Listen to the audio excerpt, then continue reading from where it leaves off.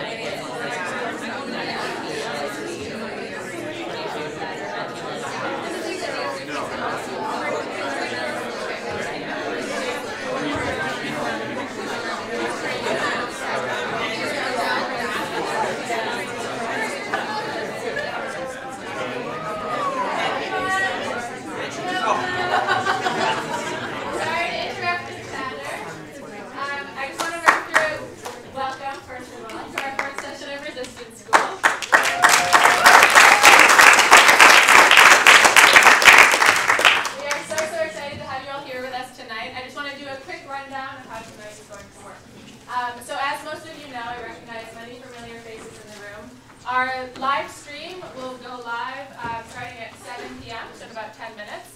So please make sure you have your cell phones off.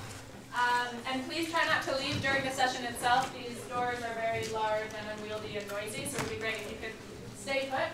Our last thing is that during the session, we're going to be having a moderated Q&A up here, and also some Twitter Q&A. But you will have a chance to check in with our amazing speaker, Assemblyman Blake. After the session, he'll be doing an in-person Q&A, so don't worry, your questions will be answered as well.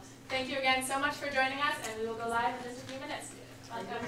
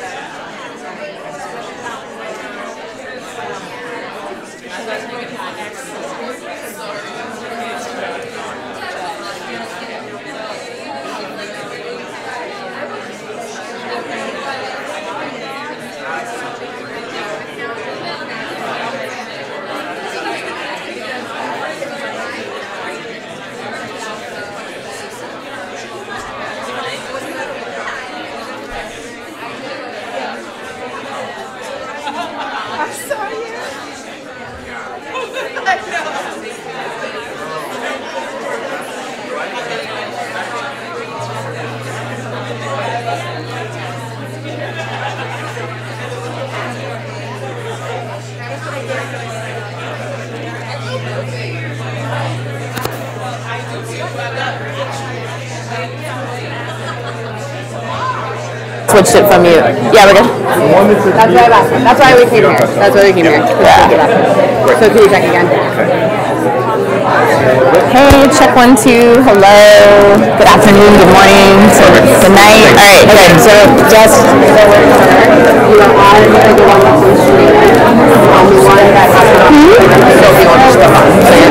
Okay, so leave it on now. Just wait. Remember that any conversation, if you whisper to Sophie, it'll mic. Should be next to me, right? So she can turn on? Yeah, exactly. That's right. Okay, just perfect. All right. Oh, guys, there's kids here.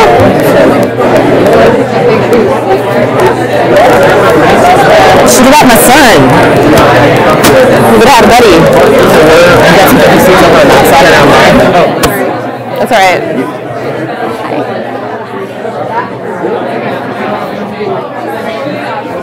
Thank you. Sorry to be derobing you. There's no. There's just a lot of it's all shame. It's all just there's no privacy. There's no agency. It's all a social construct. Okay, so we are not in a cutaway shot sitting here. Okay. I will confirm with Monica. Just 99.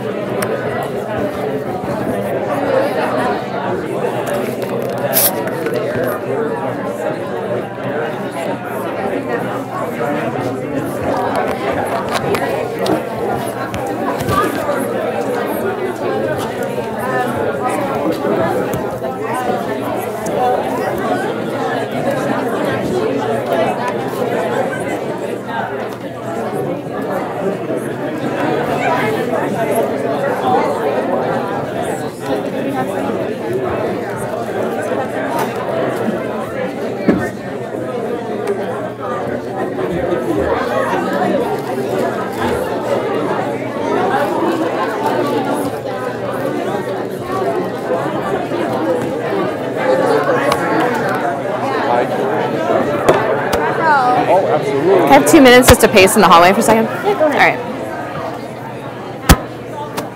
All right. Sister Rayam, how are you? How you doing?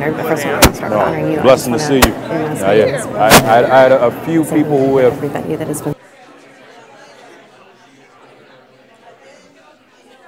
Pause before we start our conversation with Michael.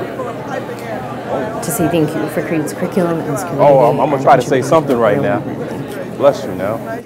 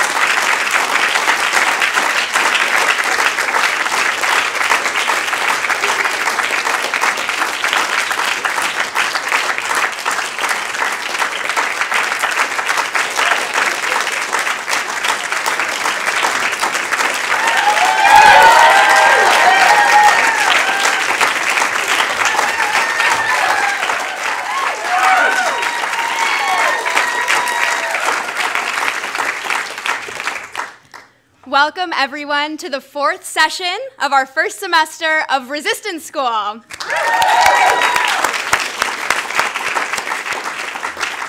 It has been a truly amazing month.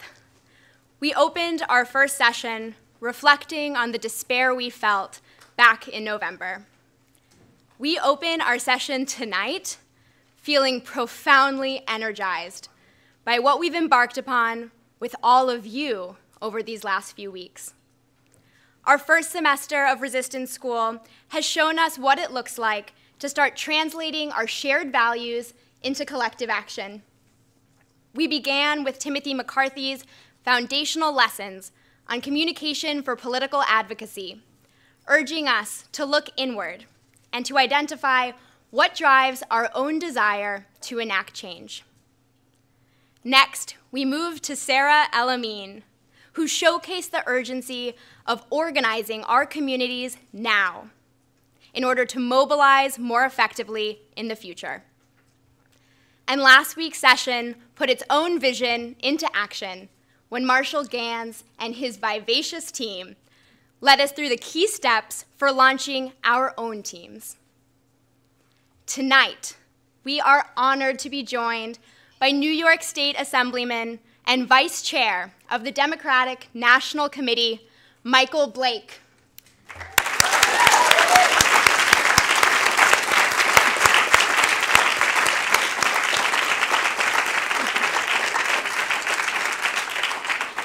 Assemblyman Blake will give us an inside look at exactly what kinds of coalitions we need to turn this moment into a movement.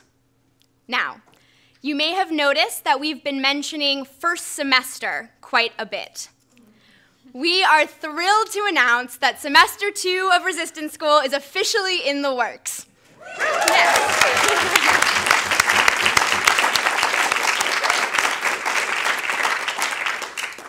We'll tell you more about that later tonight, but please be sure to sign up on our email list on our website to get all of the details.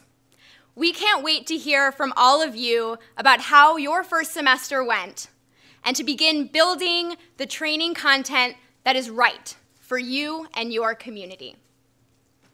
After Assemblyman Blake's presentation, we have another special surprise. In addition to fielding questions from all of you via Twitter, we have a special guest with us here tonight, Megan Stone, who will lead us through a conversation with Assemblyman Blake. Megan is the former president of the Malala Fund, where she served with founder and Nobel Peace Prize laureate Malala Yousafzai to empower girls globally to learn and lead without fear. We are so excited to have this dynamic duo here with us this evening, and we encourage you to send your questions for them our way.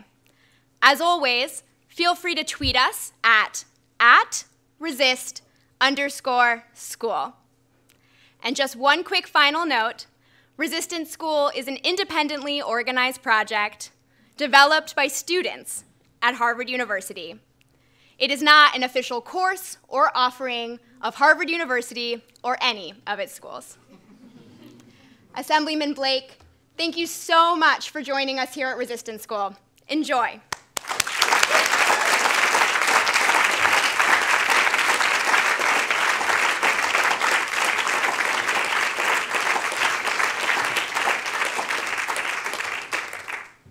Hello. How we doing today? How we doing tonight? There we go. Now we're in business. Woo, that's good. That's good. We like that good energy. Before we even go any further, I want to say thank you for having me, but I have to do justice where justice is due, because we have a titan in the movement who has been an incredible leader for years, who is in the room, who says a nation that does not stand for children does not stand for anything. And so we have to recognize her because she's here, Marian Wright Edelman, who is here with us on tonight.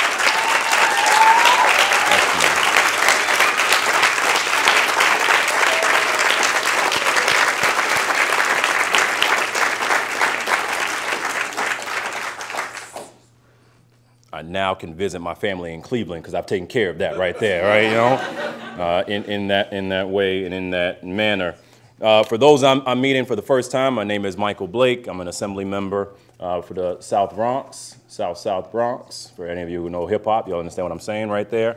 And also a vice chair for the DNC, recently elected. We're excited on having this conversation, and the main piece I'm going to keep talking through is how do you sustain the resistance, because it's not just about having one day of activity and success, but how do you keep going in that way. I also have to say that, yes, while I am a Democrat, I'm wearing red today because today would have been my daddy's 83rd birthday. His favorite color was red. But in a sign of being bipartisan, I have blue socks on. So, we got to go, we got it all going in that manner, to keep it all going in that way. So let's see how we're doing here.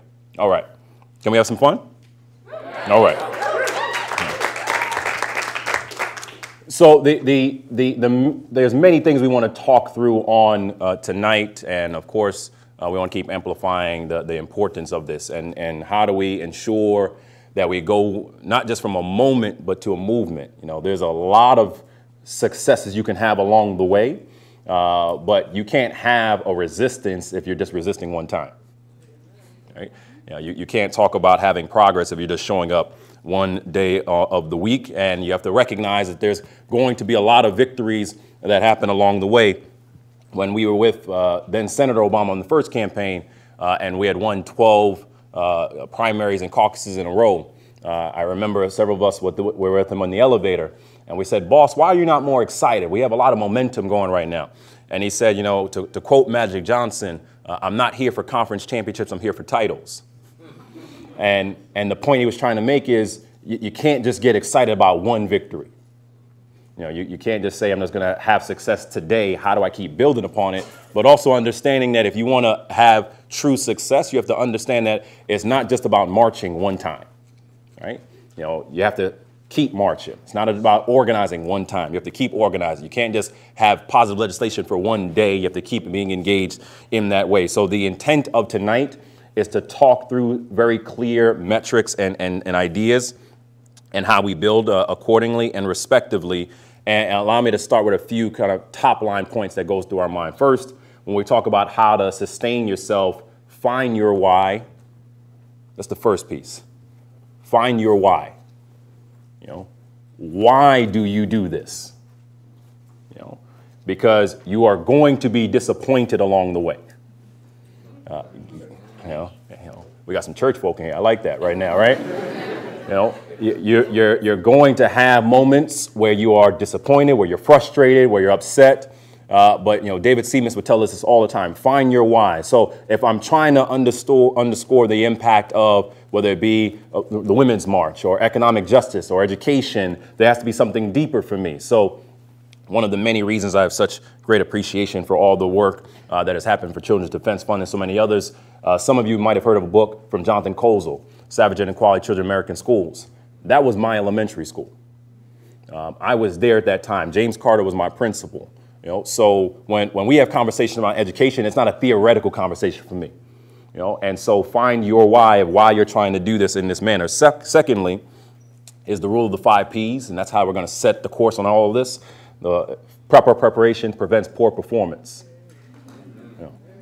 Proper preparation prevents poor performance. You can talk a good game about being a part of a movement, but you have to be detailed, and you have to be organized, and you have to think through the tactics of it all in that manner, and underscoring where you're trying to go and mobilizing in that way and in this respective way. So when we think about movements, it's also important to recognize that I understand we have a lot of different energy that's happening right now, but we are not the first, nor will we be the last movement.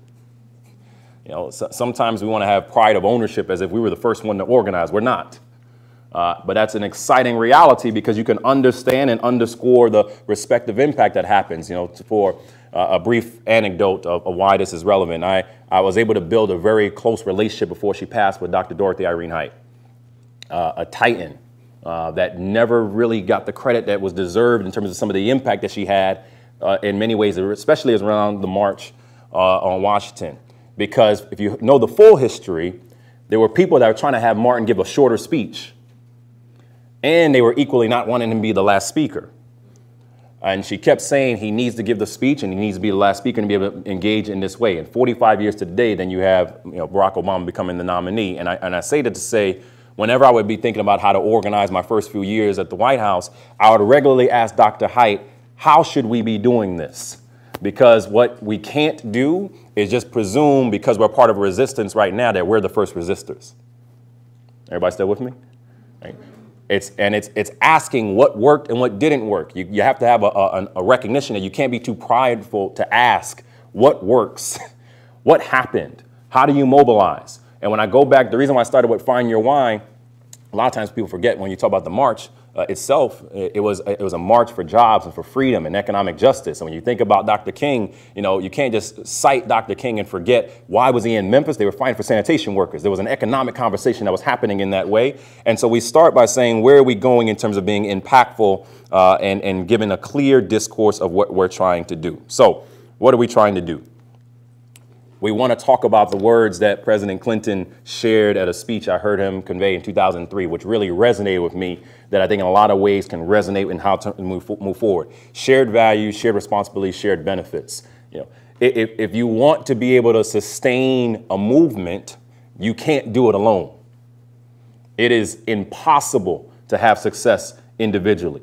When you think about all the different aspects that happen with a team, for any of you that are watching the playoffs, and my love for the Resistance School means that I'm missing the Rangers game tonight. It's really difficult for me. Brothers do like hockey. I'm just trying to let you know that right now, right?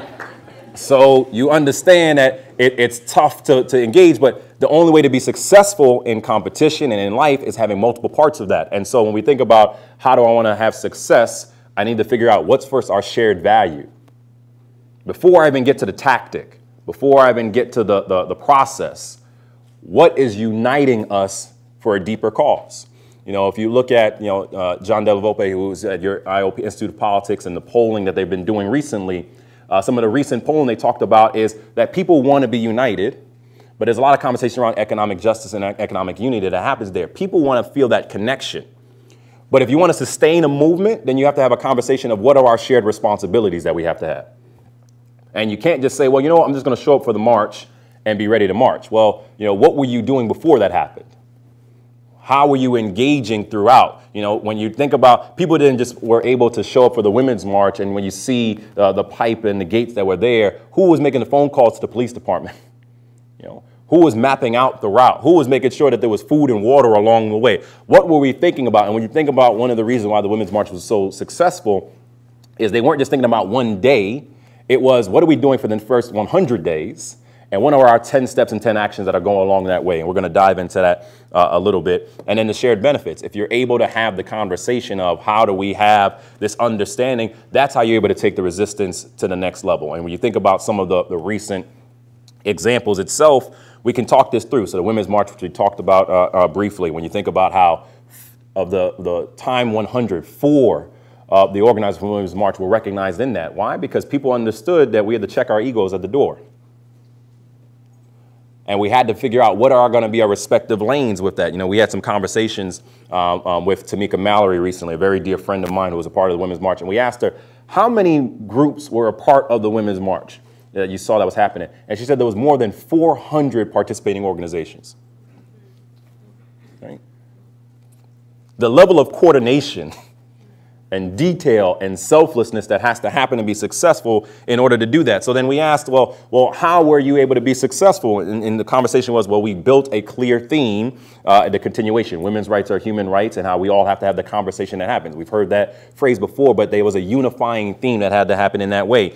But then it was the conversation of engagement, where you can't say, I'm going to have a movement, I'm just going to tell you what's best for you. People were asking for input. Walk me through, how do you want to be involved? How do you want to be a part of this? Talk me through your skills and your talents and your attributes that you can bring to the table so that we can then find a way to be more impactful in that respective way. You think about the other recent examples, rejecting of the repeal of the Affordable Care Act. And when I talk about how it has to be the difference between a moment to a movement, When you're hearing conversations now coming back again around healthcare and the repeal of it, that's a reminder of why you have to stay engaged, and very clearly of how we're going to talk this through in terms of how you make this all happen. The blocking of the travel ban, the March for Science, the rejection of the gutting of the Office of Ethics. I'm giving these as examples to demonstrate we've only been going through 2017 for a few months, and we've already had 5 major moments that are a part of a movement of resistance. You see where I'm going? Right? And the reason why you can be excited is because you don't forget on the previous victory that you had. You know, one thing we always try to tell people when you're trying to be engaged as organizers is how do you win hearts, minds, and elections? Right? You know?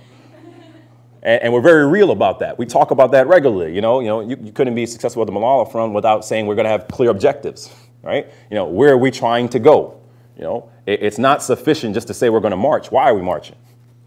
It's not sufficient to say we're going to protest. Why are we having a protest? It's not sufficient to say we're just going to stand outside here. Well, what are we doing it in this particular way? So when you think about how this gets engaged and plugged in, the ethics panel is a perfect example itself. People across the country said, you know what we're going to do? We're going to pick up our phones. We're going to make phone calls. We're going to be mobilized. We're going to have targeted efforts.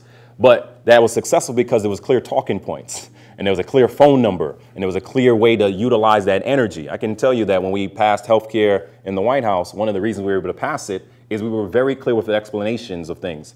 Don't assume someone knows how to be a part of the resistance. Just because someone has the energy and the passion doesn't mean they don't have the instruction, right? And so how do you walk them through? How do we do this? So how do we walk this through? Number one, ensure aligned impact and aligned goals. Try to have similar opportunities and impact, even if you have different goals. So, for example, pro-life and pro-choice organizations partnering for the Women's March that came together in that way. So you can have different groups, and that's okay. We can have different viewpoints, and that's okay. We could disagree on a lot of different things, and that's fine if we're clear on what is the impact we're trying to have. I try to always convey to a lot of our conversations that we have around the country, I'm not looking for a monolithic group. I want to have a divergence of conversations and spirits. That actually makes you better, makes you stronger. But you're able to be successful if we know where we're trying to go. So when you think about how that played itself out, we always try to game out the conversations we have with our team. We call it SAR, Situation, Action, Result. I go back to my time as a TV producer. Whenever you watch a TV broadcast, presume if it's a 30-minute newscast, 30-minute news, you're probably getting 22 minutes of content, right? And so if I'm doing 22 minutes of content, I have a story might be 90 seconds. So I got to be thinking through what is the situation, what is the action, what is the result. Think that exact same way when you're trying to organize. If I'm trying to have aligned impact, what is the situation that's at hand? What is the action we're trying to get done? What is the result we're trying to have accomplished from here? So if I see that there's injustice happening and we're not having the opportunities of having greater funding as it relates to our schools, or we're trying to figure out how to make sure we deny the repeal of healthcare, that's the situation. There's multiple actions that can come about that, but then what's the results we're trying to get from that?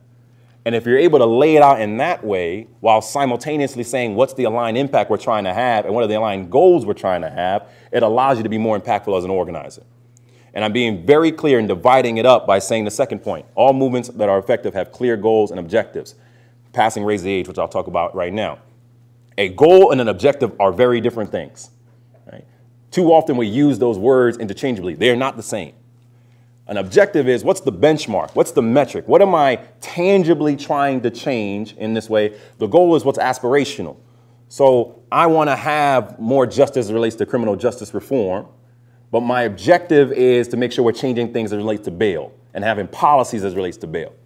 There's a clear distinction there. So for example, raise the age. Many people may not be aware.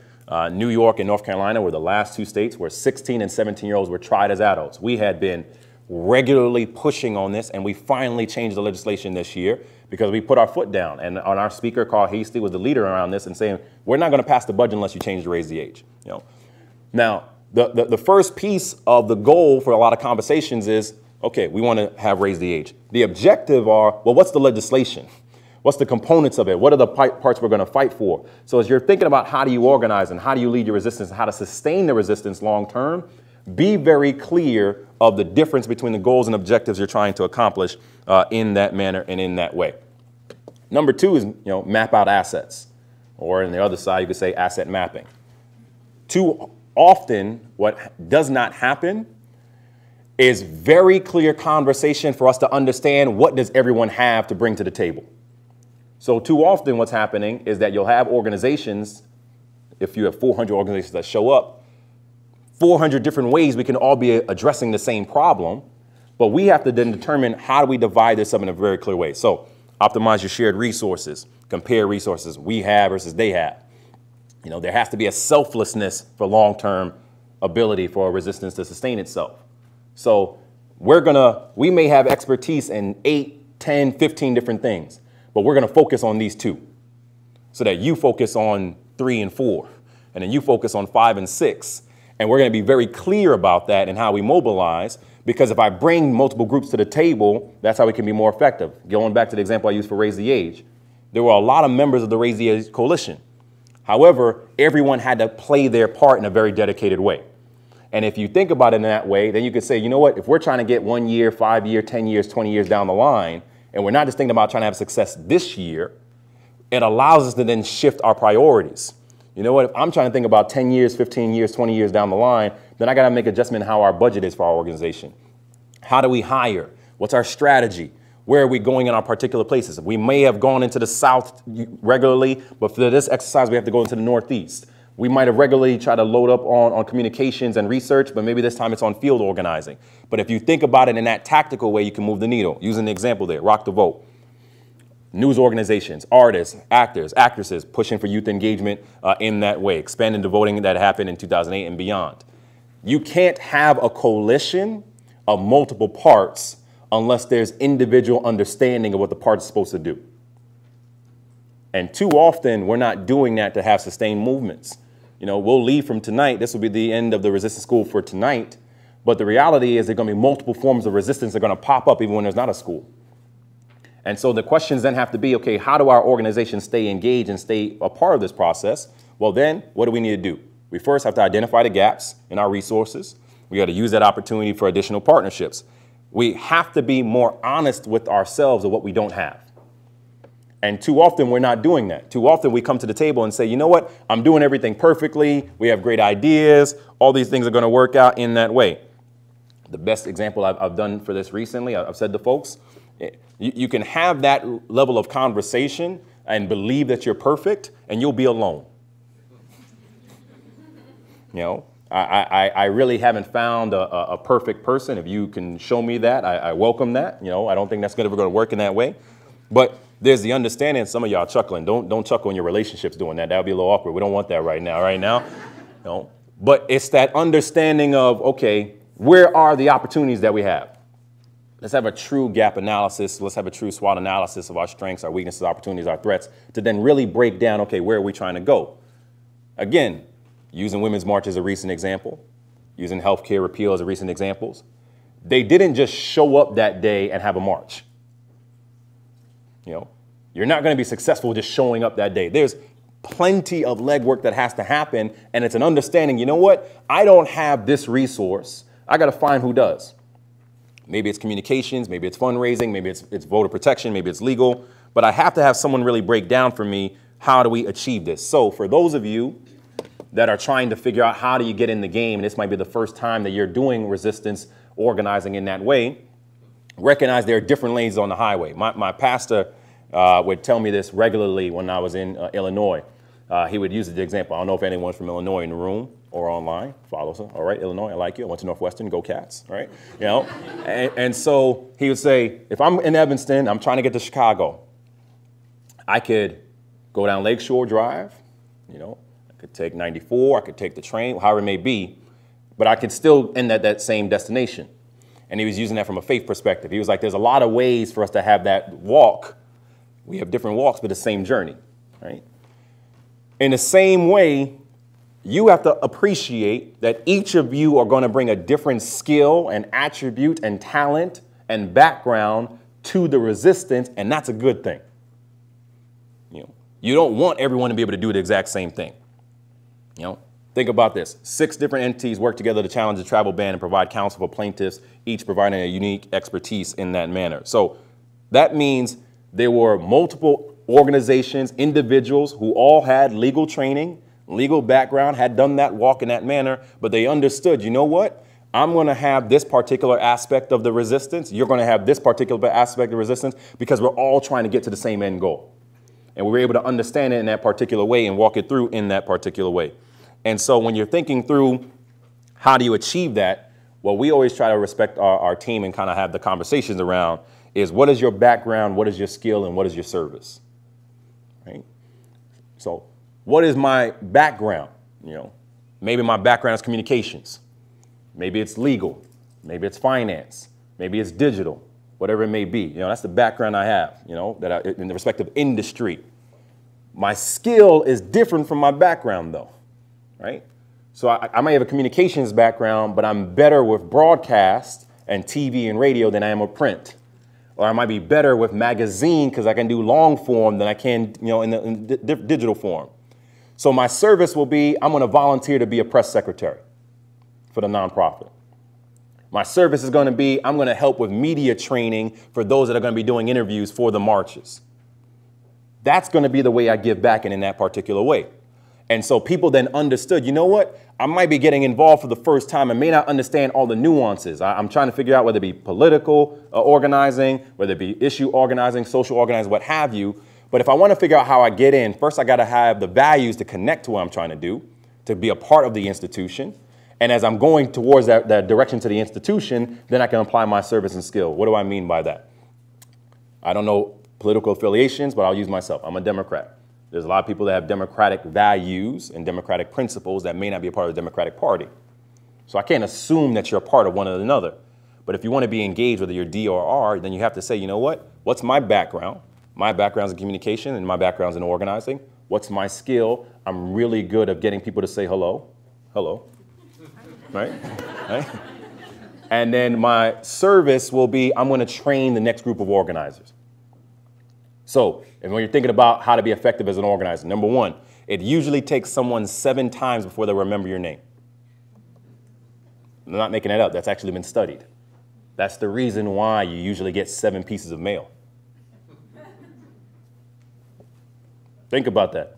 When you think about upcoming elections that happen, there is a reason why these things do happen. You know, there's a reason why the name usually is really large and the messaging is really small. Because when you think about some of the recent studies, and another pastor I had from years ago used to tell us this, people will forget about 90% of what you say to them.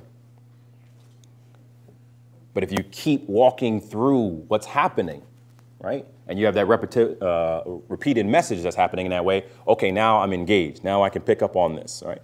You know, I think about the efforts when we talk about train the trainer, you know, my skill of how do I help someone with fundraising, for example, which fundraising is applicable. If you want to build movements, you need resources. You know, you can't just build a movement without resources. Give them the exercise of the circles of influence, where you have someone do the first exercise of, I'm going to draw a circle. The first circle is going to be my inner circle. Every one of my family and friends that are closest to me, I'm going to put in this right here. That means you're going to ask some cousins and siblings that you may not have talked to, but you're going to ask them for money anyway. It's going to be okay, you know. Then the next ring is, what's my next closest circle? What's my next closest circle? And literally start to think through that orbit in that way. When I did that exercise the first time and just trying to think through how I can expand out my different fundraising apparatus to be able to build in that way, I was able to think of 18 different circles. Which I promise you, when you do this exercise, you'll also start to understand, you know what? I didn't realize my skill could be this. So if my skill is this, then my service can be that. And if you want to figure out ways to sustain a movement, then you have to figure out how does your service get sustained. Because your skills will have variance over time. But if you think about, I want to find more ways to provide, you ask yourself, if you were a lawyer and went to the airport to help when people were being detained, are you still providing that service? If you showed up and helped people organize and get involved with the trainings, are you still getting involved with that training in that respective way? So, as you're thinking about where do we go from there, it's about measuring progress. Sometimes we get uncomfortable with this conversation. But if you really want to have the ability to sustain a movement, you got to be able to measure the progress. You know, you can't just say, well, something happened. Well, that's not sufficient. What happened? You know, I ask our team regularly, what changed for the better because of us? If someone tells you, well, it feels good, that's insufficient. Utterly insufficient. Whenever someone tells me that they came back to me and they had a metric-based success and it ends with a 0 or 5, I tell them that they're lying. I really do. Because the likelihood that you did an activity and it ended in a 0 or a 5 is very low. Very low. So more than likely, you didn't really do what you're saying you did. Now, don't use that with your professors. I'm just trying to help you out right now. Yep. But when you think about, you know, I know Marshall Gans was talking about this recently. The island teams are disconnected. Leadership is exhausting. Snowflakes build capacity and power. Right? You want to talk about how you build capacity and power, you got to do it through metrics. You know, how do I see growth? How do I see development? So continued communication. It's easy to be committed to building together without checking in on progress. You can't have a sustained movement if you're not real about yourself on if we're moving. Too often we said, we feel really good because we had a press conference that went well today. Okay, well, you had a press conference, but did you get any press out of it? Did anyone change life behavior because of it? Did anyone do anything? Well, nothing. Okay, well, it wasn't successful then. You know, you just felt good because someone showed up with a camera. You know, or they showed up with a camera and you went on, you had great talking points, you said everything you want to say, but then you messed up one line. And then the entire story was about that one line. I know that doesn't happen to anyone in this room, right? You know, never, right? Always ask yourself, did you give someone an action when you're putting it out there? You know, I want you to call this number. I want you to knock on these doors. I want you to do this activity. I want you to do this in this way, because then you have the ability to measure your progress. You know, I use a separate example, using another nonprofit, you know, Reverend Sharpton, they now, for National Action Network, at the end of their conferences now have what's called Measuring the Movement. And they've been doing that on the Saturday afternoons itself. And one thing that's been good about it is now you can have a real conversation. What did we actually do to change something? You know, so every single night, you know, sometimes people don't think about this in politics. I have metrics-based reports that my team send me. How many people did we knock on their doors today? How many residents who didn't have heat earlier this morning now have heat tonight? How many kids did we get books to today? If you can't tell me that, we were not successful. And quite frankly, you would not operate in that manner in any way in anything else you do. So why would you operate that way in a movement? If you were in class and someone just said, well, you're doing well, that's not sufficient. How am I doing well? What am I doing? How do I get better? You know, you leave and you go into the business aspect. How do you grow in that manner? So establish and commit to metrics and measurements for success. And that's why I keep going back to what I said at the top. There's a difference between goals and objectives in the movement, right? If I want to figure out the long-term goal, let me give you another example. We'll use a policy example. There's an effort called Campaign for Fiscal Equity in New York, where parents and educators all came together and said, we can demonstrate that the public schools are being underfunded in New York. Sued, won the lawsuit. We are still battling on this lawsuit. $4.1 billion owed to these kids in these respective schools. But the reason why we were able to move forward in this way is that multiple organizations came together and they were not just thinking, I want to be successful this year. It's how do we continue to keep moving, because even when we get to the point of having full funding, a kid's still going to need help. I said to people recently when we were having a criminal justice conversation, I was like, raise the age has happened. Yes, it's a first step. There's a lot more that needs to happen. I know we're upset we didn't get more, but you got to take a step back. When Rockefeller drug laws were changed in New York, it took multiple steps for that to happen. Right? And if you need more motivation, I tell, especially when I'm in conversations with young men of color and those that are engaged, I'm on the advisory board for My Brother's Keeper Alliance. I said one thing that keeps me going is that 1 out of every 3 black men are going to serve time in prison. That's the current stat. 1 out of 6 Latino men versus 1 out of 17 white men. I have to think about this regularly because I'm that kid from the Bronx. My community is the most diverse county in America according to the census. How do I prove that? Through the numbers. We have an 89.7% likelihood that any two people you meet in the Bronx will be a different ethnicity. We have the largest West African population in the world outside of West Africa, is in my district. And because of that, we were very clear in how we changed things because we knew the numbers. We weren't having a feel-good conversation. We were very tactical. So what do? We said we have to have language access to change things so that we now have papers and materials in French. Right? But I was able to have that conversation because we knew the numbers. And you're able to be involved and mobilized in that way. Cancer Moonshot, 2016, clear goal, making a decade of progress. 70 public-private partnerships and commitments, creation of the Cancer Moonshot. You understand that's not just going to happen in one day. It's going to take some time to be able to get there in that way and in that manner. So you think about the resistance long-term. The long-term resistance doesn't just happen theoretically. It happens regularly and throughout.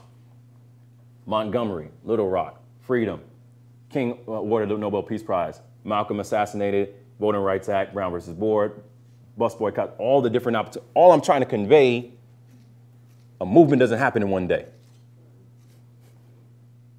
And you have to understand that there's deeper pieces that happen along the way.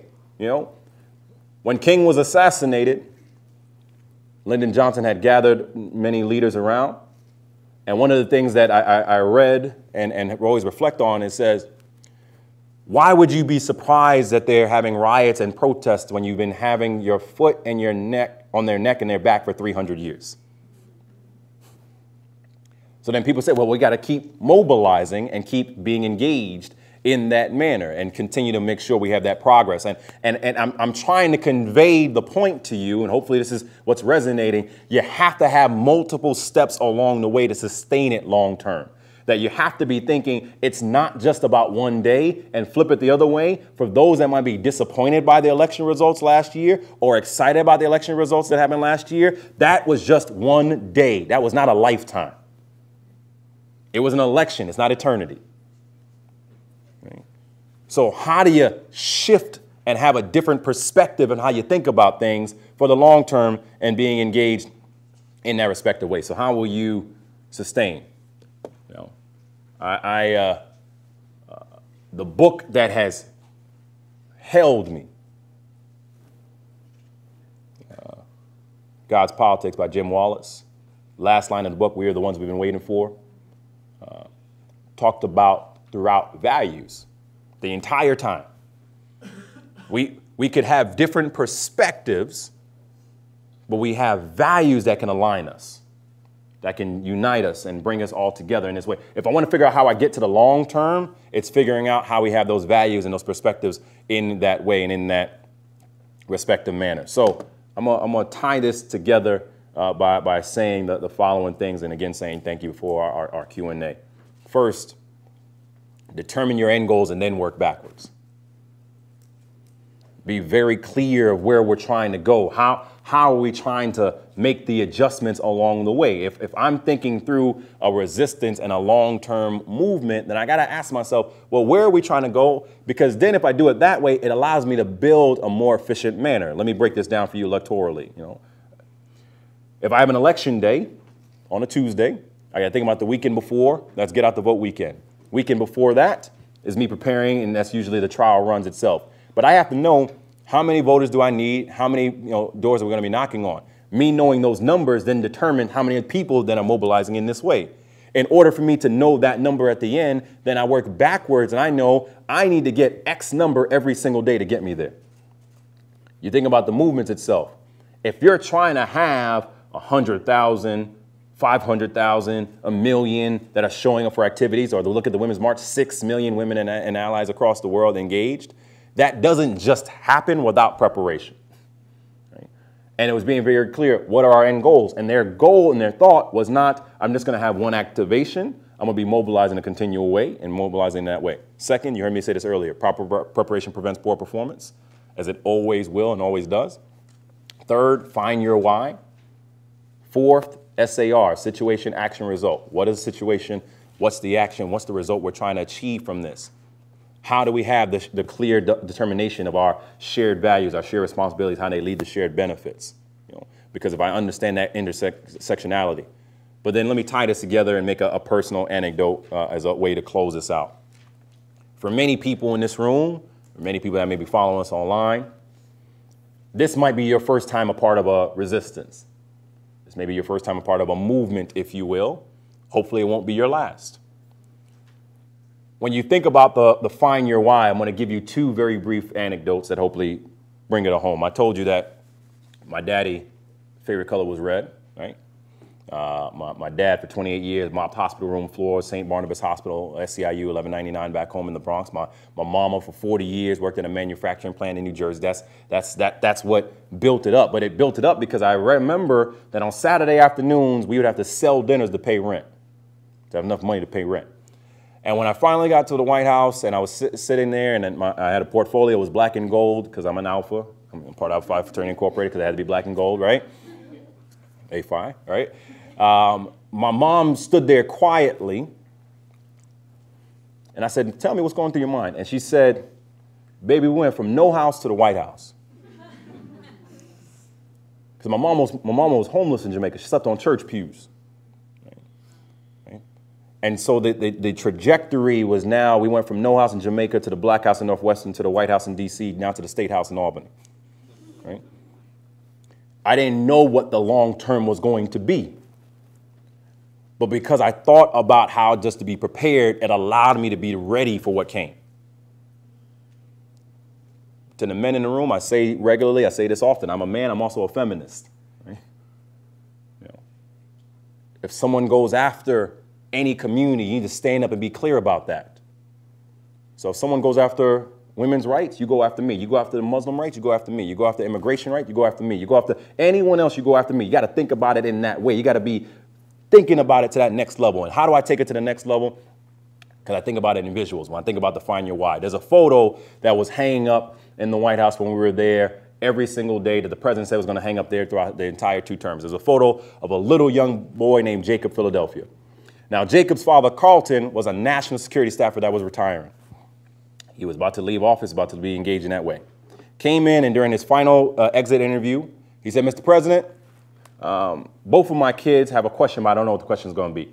Which for any of you who are parents, you'd be terrified at that moment right there, right? Right? So his first kid, Isaac, says, Mr. President, why'd you eliminate the F-22 fighter jet program? It's kind of surprised you, but then you remember, okay, his daddy was a national security staffer. Okay, I can kind of gauge this, right? All right? But then 5-year-old Jacob asked this question, and this is why I say find your why. This is how you sustain yourself for the long term. Jacob said, Mr. President, I just got a new suit. And Mr. President, I just got a haircut. And then he started to slowly stretch out his hand. He said, but Mr. President, I was wondering if I could touch your hair to know if it feels like mine.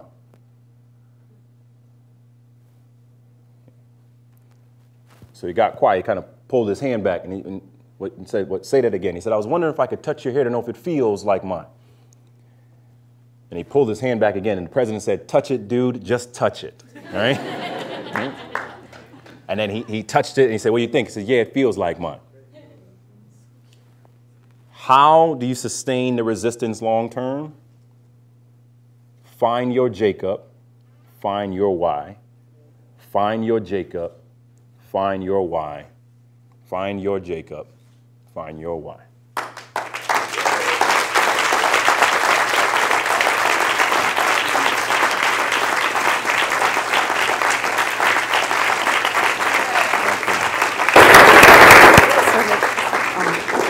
Awesome.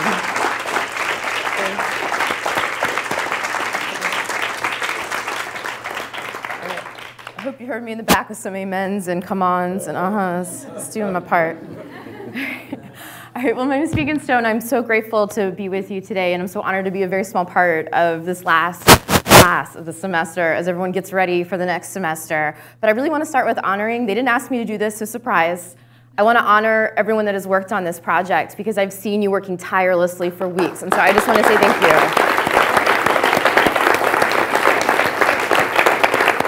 So good. It takes a lot. It takes a lot. They've worked really hard to create a community and a curriculum, and so thank you. Thank you for all that you've done. So I'm so excited to speak with you. Save the best for last, or maybe first among equals. Don't tell anyone else that spoke. So I'm really excited to talk to you about something that's really relevant to start here with so many students, which is about young leadership. So I had this great privilege of working for Malala Yousafzai the last 3 years, and I like to say my boss was 19 years old, fully, and I worked for a teenage girl from the Global South and was so proud to be able to say that. But there's a real need right now, it doesn't matter what party you're from or what political persuasion, to really encourage and empower new leaders and younger leaders. And so I know something you've been talking about a lot is millennial engagement and why that has to happen, how it has to look different, and what does that mean in terms of how money is spent, in terms of how political activity takes place regardless of party. What does that mean in terms of the kinds of communities we're going to go to, and what does every millennial mean? Not just some millennials, but millennial communities of color. That's right. Socioeconomically disenfranchised communities like we see in the South Bronx. That's right. What does that need to look like? What does that change need to be? I always reject the notion of wait in line and wait your turn. You know, I've never really seen progress happen when you wait your turn, right? Mm-hmm. You know, I tell people often, even I have some grays in my chin, but I'm only 34, right? You know, and you know, I really do believe we have a responsibility to step up right now. Mm-hmm. You know, you can't just talk about it and be on the sidelines. I don't think that's appropriate. And so, I spent a lot of time with an organization called New Leaders Council. Mm-hmm. I'm one of the co-chairs with Senator Kane. We have about 44 chapters across the country now, training millennials all across the country, in which what regularly is going through our mind is you have to train people, right? It's not that there's a lack of interest and opportunity, they just may have lack of access to the program, to the initiative itself. And so when I think about, like, for those of us that have the chance to change the game, I'm a person of faith, you've probably picked up on that by now, right? I regularly say, especially around, you know, not just Christmas time, which I am a Christmas baby, and I get both gifts, don't worry, right? You know, I said Jesus was only 33; he did a lot. You know, so don't talk to me that we can't do a lot because of age, right?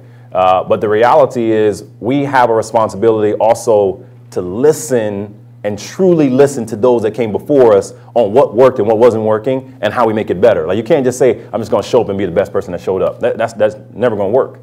You know, Michael Jordan, arguably the best basketball player ever, did not win championships every single year he played when he started out. He had to get trained, he had to get opportunities, he had to put a team around him. You know? And so you can have, and which we do, have talent, but you have to connect that talent with purpose.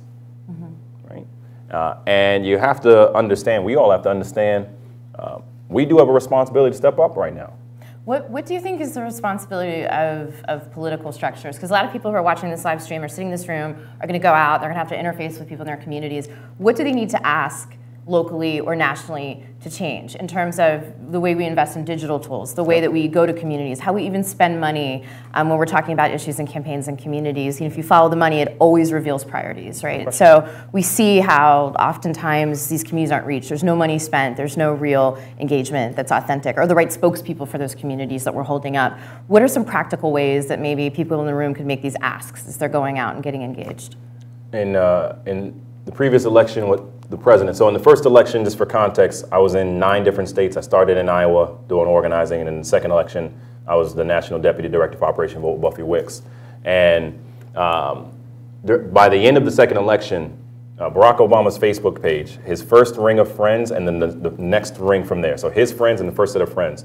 We were connected to 96% of the US Facebook population. Even your phone got excited about that right there, right? You know? That's an important call. Sometimes you got to take that call. You got to take those calls, right? Take it. Now, why does that matter? And why is that relevant? Because then we were able to sync up the people that we thought were not registered to vote with your Facebook friends, so that you can then send out messages on Facebook to say, hey, if you're not registered, we need you to get registered. Right? We have not been investing seriously in organizing in the way we need to. You know, I tell people regularly, You know, whether it be political party or your own relationship. You can't show up for a first date and then not holler at someone for 3 months and be surprised they don't take your call. This the kind of resistance you're gonna get right here. You know, I don't know what's going on in Cambridge. I'm gonna tell you about the Bronx. Right? So I'm serious. Like one of the reasons I ran for vice chair is How are you going to link what you just said to this? Watch me now. Like, hard left. You know, don't believe me, just watch. You know what I'm saying? So, like the reality was, I regularly was seeing that we were not engaging, right? We were showing up to the base, we were showing up to millennials and communities of color and women 4 weeks before an election and saying, well, we just hope you're just going to show up. Yeah, I heard of a group that got $1 million check to do African American voter turnout a week before the election. You know, and they're like, how are we supposed to plan to spend these funds effectively or really make this money count if we're getting this at the very last minute? Why weren't you talking to us 6 or 7 months ago? Get engaged all the time. Yeah. And so the way we do that practically is a few different pieces. Number one is consistently utilizing the validators that may not seem as traditional validators, right? So for the Ossoff race down in Georgia, you know, I've done a bunch of call-ins on radio because you got to recognize there could be someone that's a radio host that's talking to millions of people in that manner. Or in New York, when I'm talking about Raise the Age and I'm on Ebro in the AM on Hot 97, you know, they're going to be talking about relationship advice and music and hip hop and artists and everything, but they're going to make the connection of, let's talk about criminal justice. All right. So how do I connect with the validators that may not seem tradition in that same manner? Number two, we have to get better of utilizing technology for organizing. You know, Arab Spring and all that has happened didn't just happen by coincidence. You know, like we sometimes try to ignore that reality. And as much energy that we spend posting and tweeting and everything we're doing, and, you know, selfish plug, Mr. Mike Blake, my Twitter handle, just put that out there, you know. But if you're out there, just slide that in. But, you know, but if you're doing this, then do it for purpose. Right? You know, have a call to action, how to get folks involved and engaged in the same way, you know, in that manner. And then the last thing that goes to my mind in terms of how do we actualize this, there's two parts. One, there's a lot of energy that exists right now that's wondering, where do I go? Right? I want to do something, but I don't know what the something is. I want to get involved in a cause, whether it be political or nonprofit. So how do we then bring greater awareness for the entities that are out there and use, you know, digital metrics on that and opportunities around that? So if you talk about, you know, swing left or flippable that are all out here in these different ways, okay, well, I'll make you aware of that. But then two, how do we connect other people of that information? So when I talk about New Leaders Council, I want people to understand, hey, there's a group that's doing things, but I want you to go tell other people about it. Right? And that's how you can make that connection to get folks mobilized, because then they'll be like, okay, I have energy, I have interest, but I got to figure out what my cause is. That's so good. Well, I think the digital discussion is a great reminder to anyone that's watching the live stream. We don't want to be the only one asking and answering questions in this room. We want you to actually post questions. So you can do that in two ways. You can do a hashtag #ResistantSchool, or you can just do it to the Twitter handle. So it's resist_school. And so get the questions in now so that they can actually get asked at the end of our session. So think now about what you want to hear answered. So I want to go just to values, because you were talking before about values. So I know social justice is core to everything that you do. I think a lot of people may be wondering when they get into advocacy, you know, they think about government, they think about campaigns, they think about being part of activist groups or advocacy issues. You know, how do you make a decision if these are the values that are central to you, if people are figuring out where they are in the continuum? Am I meant to be on the outside of a system, holding up the values that I believe in, what I think needs to change, and fighting from the outside? Or do I get inside something that can be bureaucracy, like, I don't know, maybe a party that's political at times, maybe like that, just potentially, maybe theoretically, or working, God forbid, in government, or on a campaign that has, you know, I don't know, like a headquarters, and like maybe a field office that doesn't always agree. This is, again, these are just totally theoretical. Just theoretical. Yeah, totally, just really way out there. I'm just saying. Yeah, just saying. Yeah. So, I mean, how do you figure out how to do that if you're called to be someone that's on the outside going, you've got to move this agenda to this side, or if you're supposed to be that advocate within a system? Because they're two different stances, and I think sometimes people aren't sure where they belong. Like, how did you think about that in your career, or how could you encourage people watching or in the room tonight? So, we have a top line vision that we try to think through in our district. We call it 3-2-1, 3 for the 3 E's of economic development, education, and equity. And for a while we were saying equality for all, but it was like, no, we're not talking about equality, we want equity, right? The two is the two paths of minority women-owned businesses and education. But then the one goal was, how do we transform the South Bronx into the urban metropolis of the world, right? And to the question, the only way I could do that, we could do that, is by a lot of different people getting involved, either as policymakers, as the political change agents, as the nonprofit leaders. So, for example, we want to create a tech hub in our district, to address the challenges that exist in our community. 38.5% of those in our communities that are 25 and older don't have a high school diploma. And so how are we trying to do that? The Bronx is the home for hip hop, so we want to try to create a hip hop museum.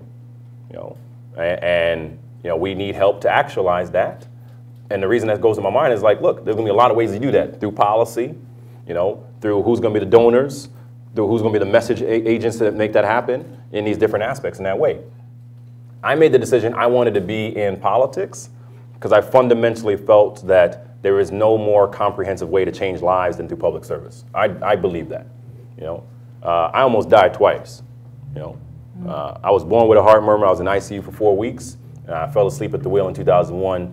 And the only reason I didn't go over the cliff were the hands of God and the amount of luggage we had in the car.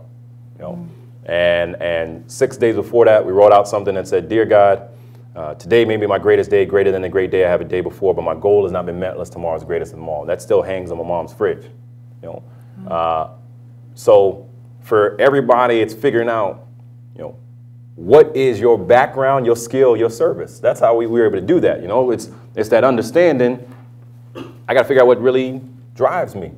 And when I'm thinking now, I'm hoping that we can turn anger and frustration into positive energy, right? And what I made this decision is I refuse to sit on the sidelines and let others be the change agents. In 2011, when I was still at the White House, Pluff said to me, "You will never forgive yourself if we lose and you're sitting here." And he was right. He was right. And lastly, you have to decide that sometimes your purpose will change, and that's okay. Sometimes you got to have different careers. You have different roles. You got to have different parts to play in this. So for now, for me, it's being actively involved in this way. But as it relates to social justice, look, I'm constantly talking about what are we doing for bail reform, because it's inhumane that people are struggling because they can't afford bail to have justice for them, And what do you do to break the school to prison pipeline? Don't talk to me on the back end of someone being locked up if you didn't help them on the front end. What do you do to have professional development for the teachers and provide these different opportunities? Like, all this part is relevant there, but I am not going to be the one that's going to be the expert on each of those issues. A lot of people are going to be engaged in that way. And if my role is to be the convener and other people to be the catalyst, then that's what we have to do. Yeah. And it's really powerful how the two work together, because I can tell how many times I've sat with elected officials, whether it was internationally, sitting with a prime minister or Say the president. how you feel about elected officials. I enjoy working with them as an activist and an advocate and they say to us, they need us. They're like, we need you guys making noise outside the building, because it's really hard for me to move the dial inside the building if there is no noise on the outside. And we're not going to agree 100% about what this policy position will be or what this change will be, but it can move the dial. And so keep making noise. So I have a question about coalition building. I feel like coalitions are like Dickens' like best of times, worst of times, like all wrapped up into one. Like, if you want to change things, you need a coalition. If you failed, you probably didn't handle the coalition very well.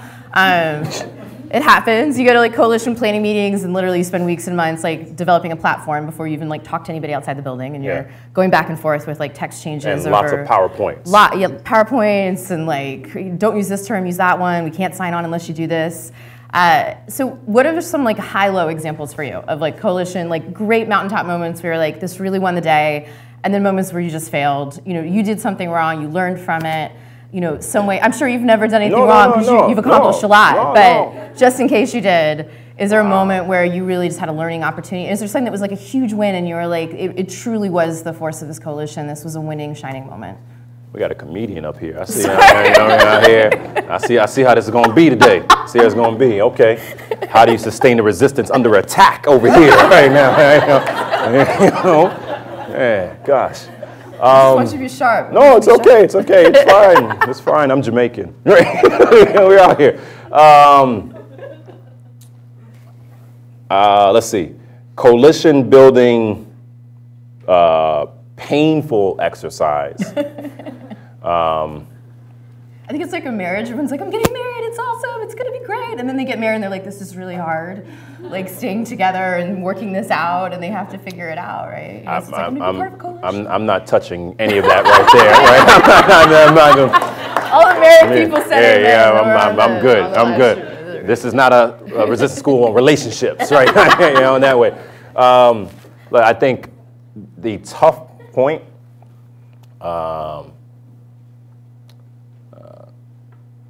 was there's two topics that are coming to mind immediately: minority and women-owned businesses, and that conversation around equity through economics in that manner, and last year on Raise the Age, right? I was not successful at first when trying to move forward on minority and women-owned businesses getting more access to capital and contracting when I was in DC and then in New York, because I wasn't understanding that you got to play the game with language to make some people comfortable, right? And so folks would hear minority-owned business. Whoa, whoa, whoa. We're not trying to do anything. They would hear women-owned business. Oh, yeah, I'm not trying to touch that, right, at all. And it would become very frustrating. I'm like, look, this is the right thing to do. Why are we not doing this? But the second I realized that within the language, that small business had the same definition practically, and my whole conversation was like, we need to talk about small business. Absolutely. Right? And then what happened? We got a law passed last year at the end so that any small minority and women-owned business below 300 employees in New York State has to be paid in 15 days instead of 30 days. But it was painstaking frustration because, quite frankly, racism, sexism, and misogynistic behavior still exists in this country. We can't ignore that, right? And it was the shift of a word. And I had to let go of that frustration. I had to let go of my pride. You know, I had to think about the end goal, right? The reality is this. Raise the Age last year, Khalif Browder was my constituent, you know, the young man you hear about. You know? His mom was my constituent. His mom, she literally died of a broken heart. Like, she kept having heart attacks. You know, that's why she passed away. You know, you think about a kid who allegedly stole a book bag, was in solitary confinement for 2 years, incarcerated for 3 years, mental health issues. But again, we don't talk about mental health enough in our communities. We need to be real about that, right? Last year, I thought we were making progress. And folks were like, you know what? We're not doing this because we're not helping these rapists and murderers and gangbangers run the streets. I was like, oh, that's what we're doing now. Oh, okay, right? So this year we had to turn it around and had the broader conversation. I was like, well, if it was your kid who was 16, 17-year-old, don't you believe they deserve a second chance? You know, you're telling me, you know, last year we were having a conversation around opioids, right? And we have a crisis. We acknowledge that. However, there was a crack epidemic that was happening at the same time. There's been drug epidemics happening in a lot of communities for decades. We weren't talking about it in the same way. So it was that frustration that I had.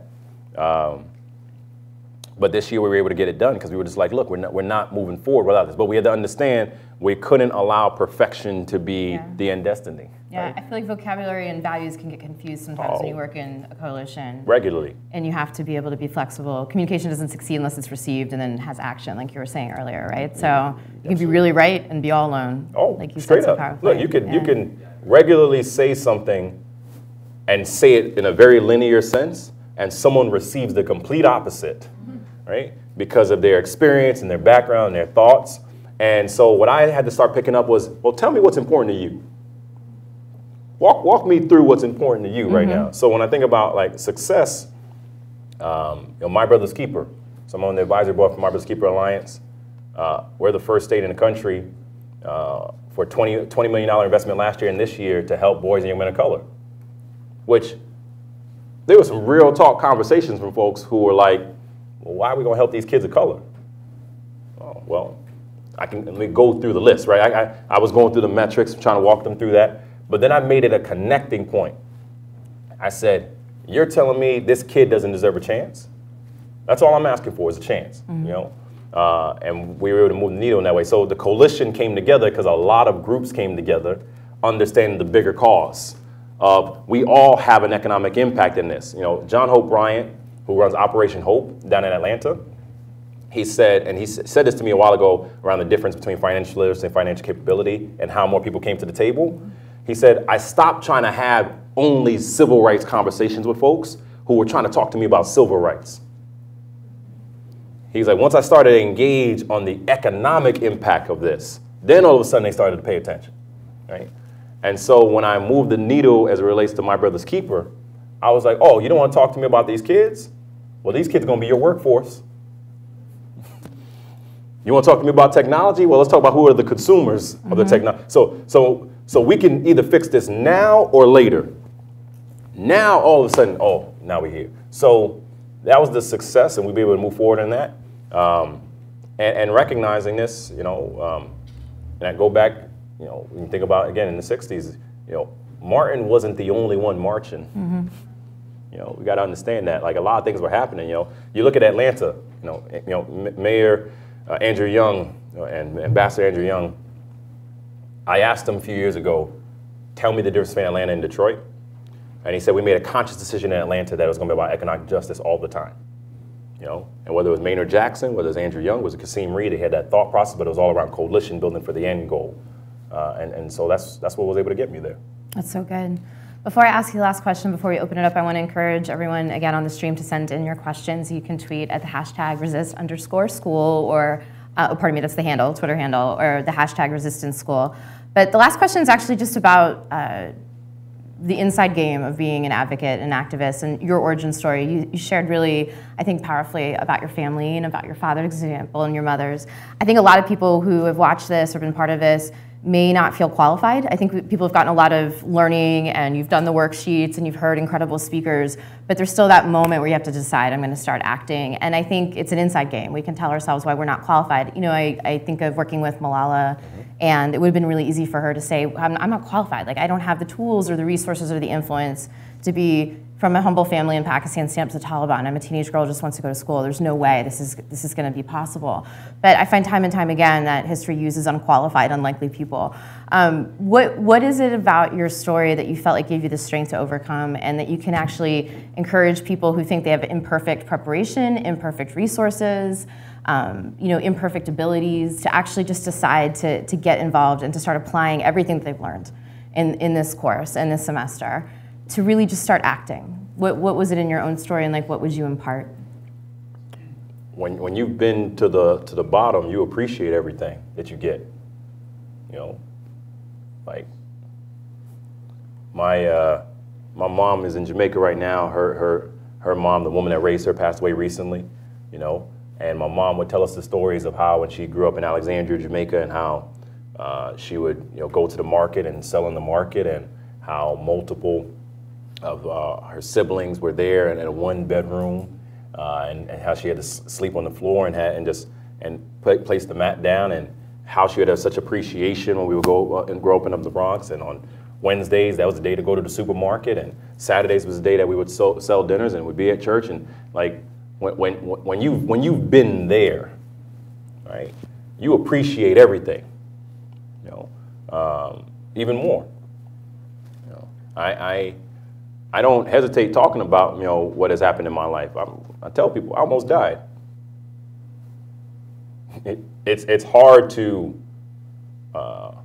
take anything for granted when you know that was there, right?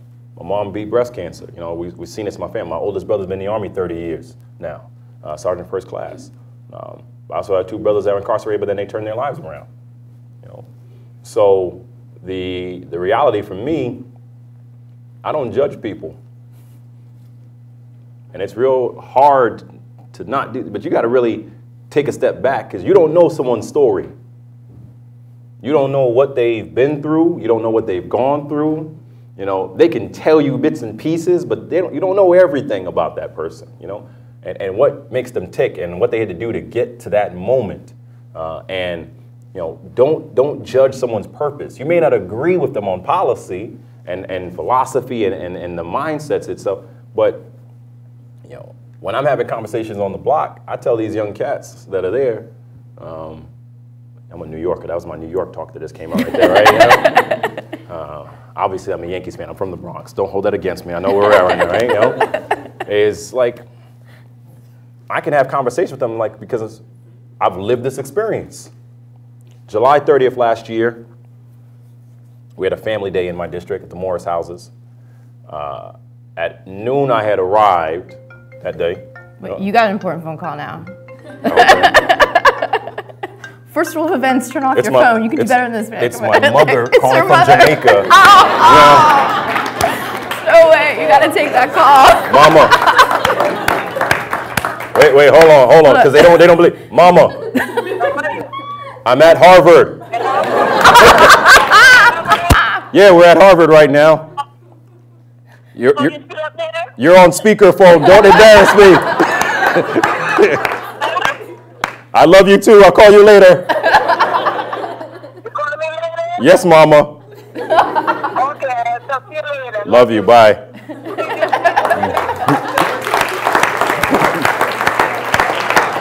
Yeah. I don't know how you top that. Yeah, I'm just saying. Got to make sure Mama's good, you know? I showed up at a family day in Morris houses at noon. I happened to arrive at noon. I was supposed to arrive at noon. The event wasn't ready yet. Show up, this brother was there, and he was telling me, he's like, we had a lot of incidents of officers roughing up people on the corner, and he actually had video of it from 2 weeks prior. I said, okay, all right. So I kind of put that in my mental Rolodex. I went to a few other events because they weren't ready. I came back around 3:15, something like that, and I see there's a big commotion happening. See, there's a woman in handcuffs being pulled away. I'm trying to figure out what's going on. Arguments happening here. I walk over, talk to one of the officers. Hear another commotion happen behind me. I go back to see what's happening, and then I get tossed against the gate. Right? Now, I had on a White House polo shirt, slacks, and shoes. I was not looking like a criminal in any way, right? Another officer came over and said, get off of him, get off of him. He's the Assemblyman. Right? So as soon as they let go of me, and I said some things that I can't say on, because we live streaming right now, right? I said, well, first of all, why was your first instinct to toss me against the gate? Well, we thought you were a threat. Interesting, okay. And then the next thing I said is, my title should not lead to a level of justice that someone else can't get.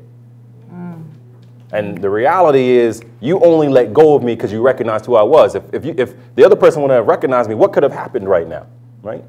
So when we have the social justice conversation, the criminal justice conversations, even now, when I'm walking throughout my district is 30 blocks north to south, 139,000 people, 21% live in public housing. Like, we see it every single day.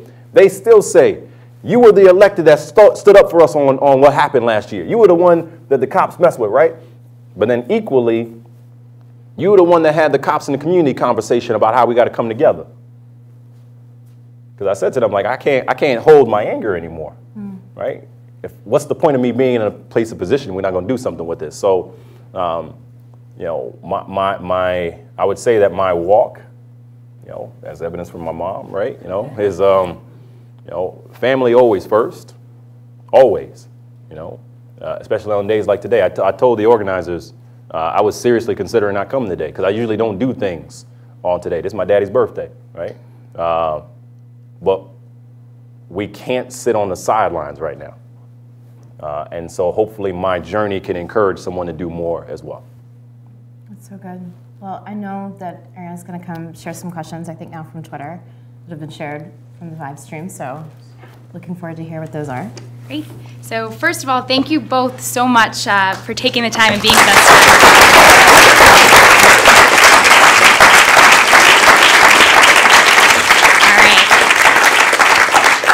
So we're going to take a few questions from our online audience. As I said, we're so thrilled to have both of you here today. So of course, both feel free to answer the questions. So to get us started, we have Lorna from Kearney, Nebraska, asking on Twitter to Assemblyman Blake, you said find your why. How about find our why? How can we move past the personal to the collective why? I don't think you can get to the collective until you have your personal. Right? Like, people show up because something fueled them to get there. You know. Now, the hour is the collective movement, right? But people show up for a whole host of reasons because of what's happened in their life. You know, so, you know, yes, we have our why. Yes, I recognize that. But you have more ability to have impact on someone's life when they feel that you've gone through something. You know, and when I have conversations back home, they're not theoretical. You know, I know what it's like to wonder if you're going to have food to eat that night. We're having real talk conversations. I know what it's like to engage with someone harassing you for no other reason because you were a black kid walking down the block. You know, so before you can get to the our why, it has to be yours. And the reason why I say that is we think about the resistance, and that's happening right now. The reality is, would we be having conversations around the resistance if Hillary Clinton would have won? Right? Maybe something good that could come out of this is that a generation has awoken and said, you know what, we have to be in the game right now, right? Like we can't sit on the sidelines. Like maybe that's the purpose, right? And for everyone else, your individual why varies, but the collective is we got to do something more. We can't allow this to be who we are as a people. And so I recognize, yes, we need to have our why, which, you know, the our can be, let's make our generation greater. But before you can make a generation great, you got to make sure that you're whole internally first. Yeah. I mean, I think about two answers. One is organizational and one is personal. If you want to go out and be an organizer and be doing this work in your communities, which I hope everybody will in this room and who's watched the live stream, you have to start to take action.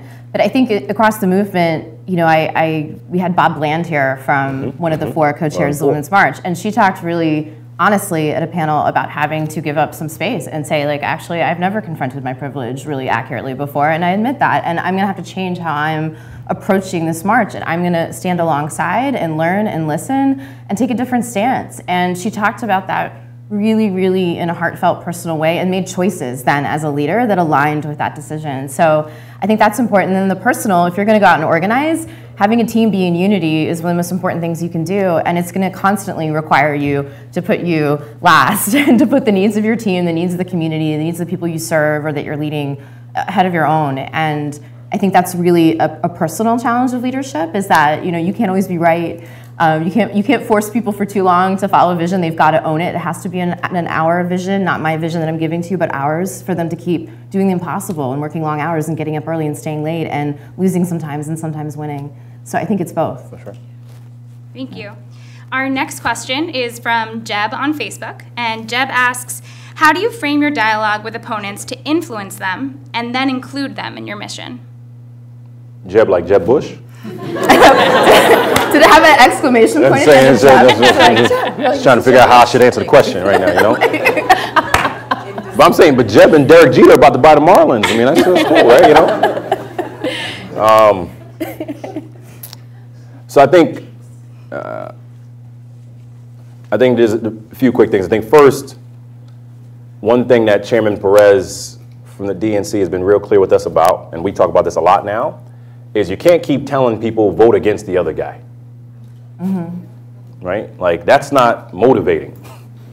Like, people want to be inspired, right? And again, regardless of political affiliation, the reality is people voted for change in 2016 the exact same way they voted for change in 2008. It may not have been your type of change, but they voted for change, right? And so when you think through the numbers, 1,042, that's the number of Democratic seats that were lost from the beginning of 2009 to the end of last year. 219, the number of counties that voted for Obama twice that then went to vote for Trump. So clearly you have people who understand the connections that you just have to re-engage with them as to why you want them to be a part of the process, right? So I try to meet someone where they're at. You know, okay, we may not agree on all the different aspects of criminal justice reform, but what parts can we agree on? All right. So when we did raise the age, we wanted it to be automatic for all 16 and 17-year-olds to go to family court. some of the Republicans we were working with said, you know what? They wanted some of the cases to stay in criminal court. We could have made a decision that we're just going to keep fighting. But the reality now is 77% of the kids that are 16, 17 now have a chance to go to family court. And we couldn't take the chance of hurting the 77 because we didn't get the whole, right? So it's that understanding of, okay, let me meet you where you're at. Let me try to really understand where you come from. You know? So when people are talking about, well, why does radio have so much influence in politics? It's because in 31 states in the country right now, truck driving is the #1 job. So that means people are in the vehicle for a long period of time, right? So I have to give you a reason to engage with me because you're hearing rhetoric and messaging on one side for you to believe, well, why should I engage with you? You know? And so to that point, for anyone that has interest later on, we will be having an effort this summer called Resistance Summer, you know, to give people an opportunity to get engaged and mobilize and find that synergy in that way. People want to be connected, you know. So if you want to find out more, hit me up on Twitter, send me a note, we'll connect at the end. But you got to find the ways there and be clear of how we have mutual benefit. Remember where I started at the top, shared responsibility, shared value, shared benefit.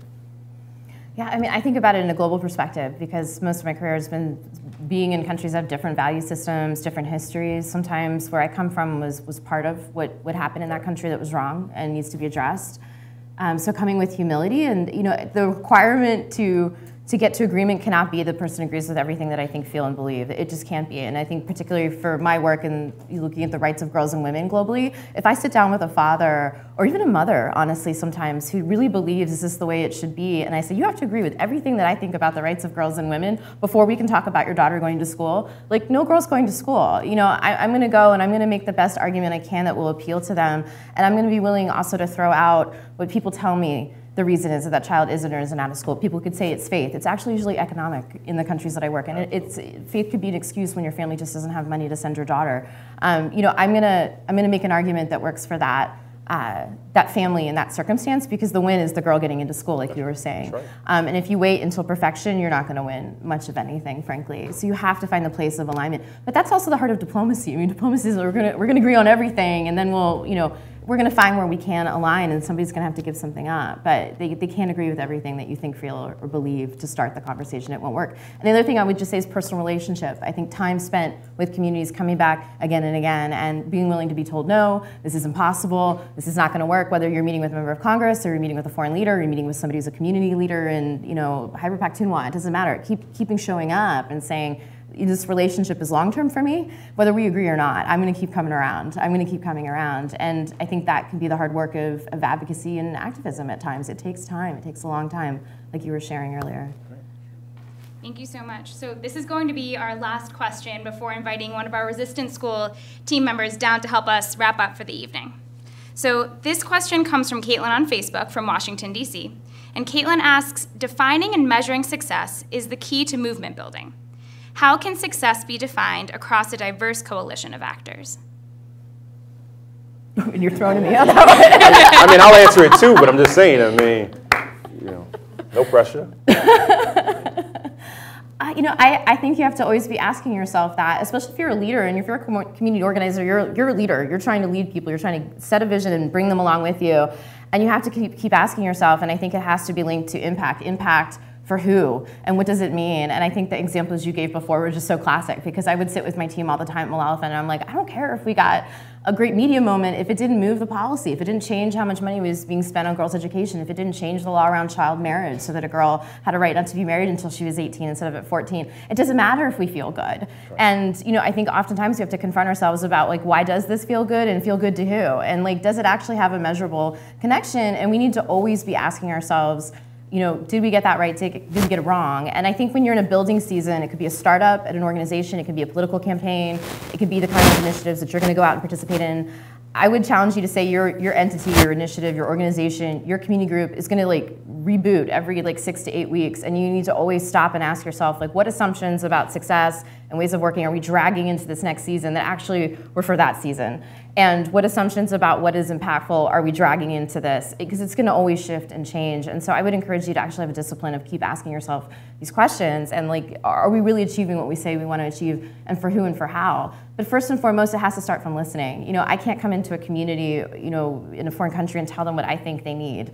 I have no right to tell them what they need. And that's done and over, and the entire sector needs to change. You know, it has to stop. And so we have to stop and listen and start from there. That has to be the beginning place, and it has to be authentic engagement. It cannot be somebody was allowed to give 3 minutes of talking points at a press conference, but then I don't spend any money actually, you know, supporting those initiatives or that community or what they said was important. It has to be holistic, it has to be measurable, not just tokenism, I would say as well, which is really vital. And that happens a lot in my sector, in international development. Oh, well, we had somebody come and talk at the announcement at the UN. That's great, but if that money wasn't actually spent and you're not listening to the community and it's not having impact for the community, that is just set dressing. And that's gotta stop. So it has to be authentic work with the community. It has to start there. In the political aspect, we're going through that experience and journey right now with, am I an Obama Democrat or a Bernie Democrat or a Hillary Democrat in these different ways, right? And there's a difference between the goal and objective to the question. How do you get people mobilized for goal to be more a part of the process, right? It's exciting that more people want to be a part of the process. But then I also then ask people, well, how do you want to be engaged and what's the win? You know, how are we measuring change? You know, are there going to be more young people that run for office? Are more young people going to go and knock on doors? Are more young people going to be, like, what are we doing to move that needle, right? Because the reality is, if we just treat things in absolutes, we're not going to have measurable progress in that way. And so, in many ways, I think the next 2 years, and quite frankly, the next 3.5 years are so critical around this broader conversation of where we go as a country, right? Like, what are we doing to get people engaged in the process consistently? You know, we talk about how technology impacts lives. You know, we talked about that earlier. Well, 2020 is not just another presidential year.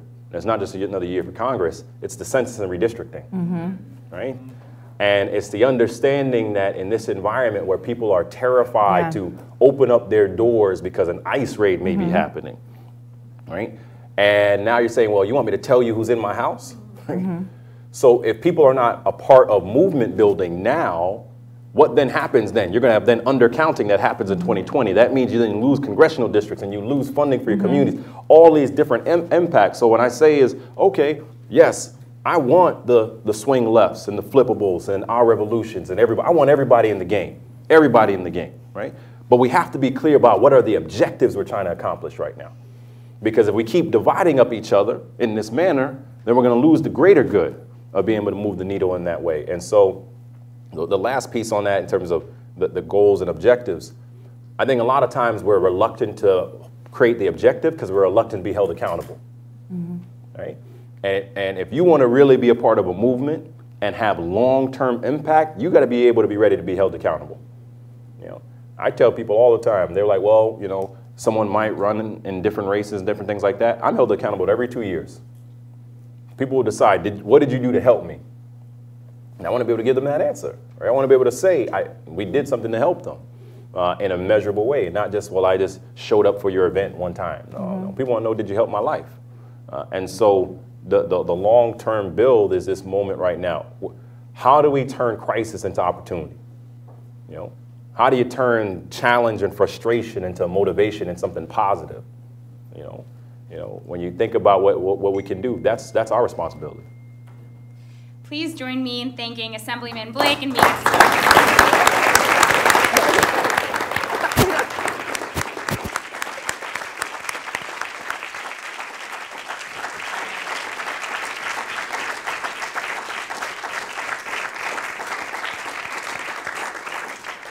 So now stay tuned for a few more minutes to hear what Resistance School has in store for you in gearing up for semester 2.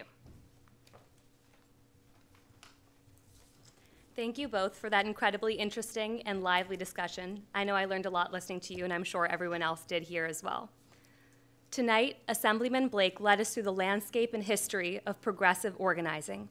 He taught us the importance of building effective coalitions and he showed us how each of us can start to begin real and lasting change, building on our unique expertise and our unique identities. I know we all have a lot to think about going into the summer. We have achieved so much this past month. Some of you are already organizing in your communities, while others of you are now beginning to think about how you can begin impacting things. We've heard from teachers who are starting to input our trainings into their curricula, and we've heard from others who are beginning to use our speaker advocacy tips to push their local policymakers for real, better, more responsive policy. And no matter where you are in your individual journey, we want to hear from you.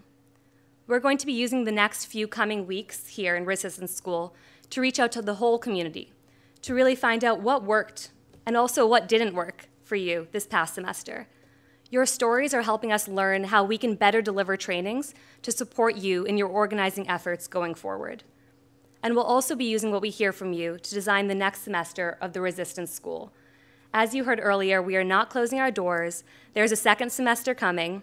We are very excited, and we hope you are all really excited too.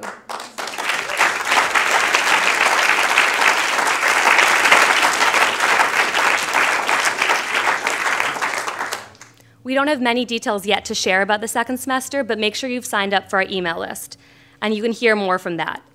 In the meantime, we'll be using our email list to send you bonus content trainings and resources to guide you in your next steps and help you really gear up for our next semester. And on that note, we have one final homework assignment for the semester. Yes, always. Based on the work you've done and all the learning you've had through the last 4 sessions, our teaching team has created an organizing kit. That'll help you to guide your next steps in effecting change on the issues and the elections that you really care about. And you can check that out on our website. Finally, on behalf of all of us here at the Resistance School, thank you all so much. You have all made the past month so much more extraordinary than we could have imagined when we were starting out. And we are so excited to see you all again very soon. Onward.